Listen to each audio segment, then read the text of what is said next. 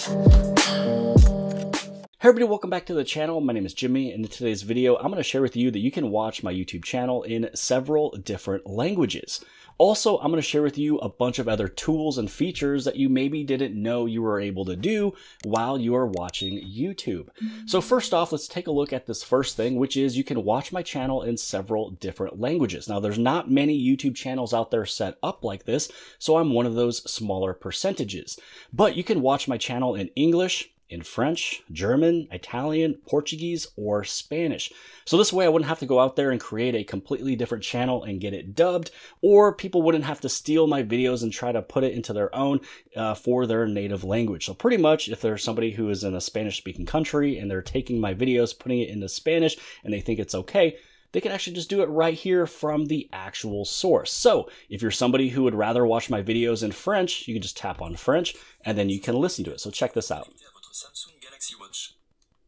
Je reçois actuellement des notifications sur ma montre m'informant que je dois la déconnecter et la réinitialiser, puis la reconnecter à mon... Darlo a mi teléfono porque está teniendo problemas de conexión. Y creo que eso es justo lo que pasa aquí porque si borras la... So however you would like to watch my channel in pretty much whatever language you would like it to be in, again, English, French, German, Italian, Portuguese, as well as Spanish. Now, next up, I want to show you two ways that you can interact with the timeline. So if you're watching a YouTube channel and they are doing their best in giving you all of the timestamps for that video so you know exactly what is being talked about and when, you'll be able to see in the line right there, those little lines letting you know that there's different timestamps. So there's a couple ways you can interact with this. When you first watch the video, or if you hit on pause, you'll see this right here with a little arrow. That means that you can actually take a look at all of the timestamps for this video, what it's actually being talked about at this point, and when you tap on it, it's going to take you directly there, and then you're able to watch the video. Now, if you don't want to tap on this little icon right there, with this movie line, if you swipe up, this is where you can actually go through everything. You can actually kind of see what I'm talking about, and it shows the timelines or the different chapters for this video. And so this is another way that you can actually go through the video line of that content creator. So there is a couple ways to interact with this. Now, next up, this is a comment that I get sometimes, and that is, hey, Jimmy, you talk too fast. Well, all you would have to do is on the very top, you tap on your settings.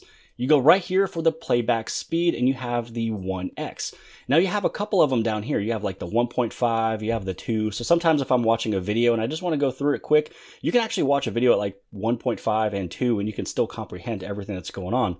But as you can see with this one, and then there's a 0.25, I can actually just bring this down just a little bit. If I've talked too fast, just bring me down one little scale or two little scales. You can bring it down however fast you need it to for you to kind of follow along and also comprehend. So yes, you can change the speed of the video that you are watching. Now, next up, you can also tap on the screen and you can jump ahead 10 seconds or you can go behind 10 seconds. So if something just happened and you just missed it, you can go back 10 seconds and then you're able to rewatch it. You can go through the settings and switch it to like 20 or 30 seconds, but 10 seconds is pretty much perfect when it comes down to skipping because you can also tap it several times for it to go much further in the video. The other thing that you can also do is that if you are watching a portion of the video and you know something is coming up, but you don't want to skip it too long, just do a press and hold. Now this video is now going at 2 times the speed. You're still comprehending and watching and listening to everything that is happening, so this way you wouldn't, miss what you were looking for, but now you can let go, and now it's back at the normal speed.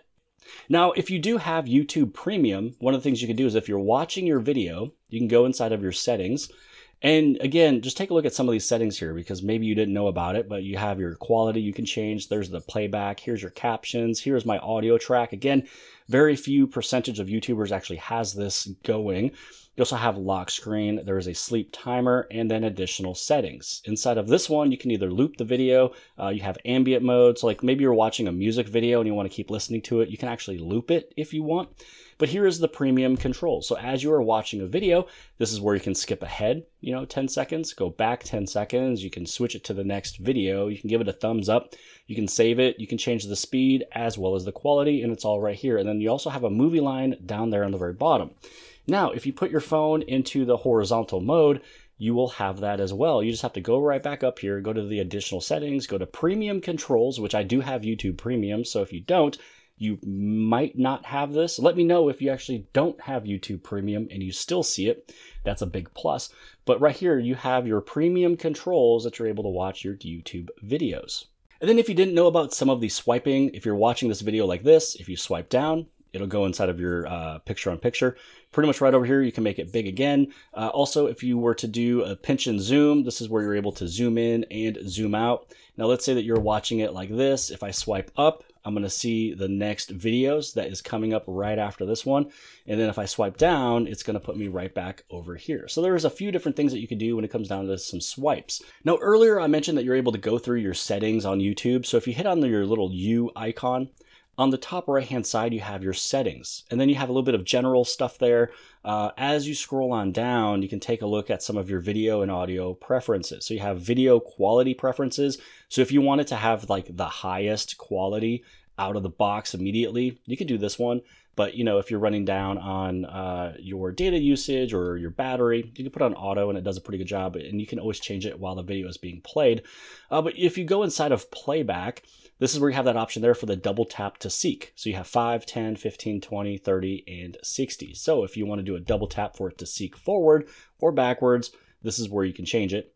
You also have zoom to fill screen. So always zoom so that the videos fill the screen.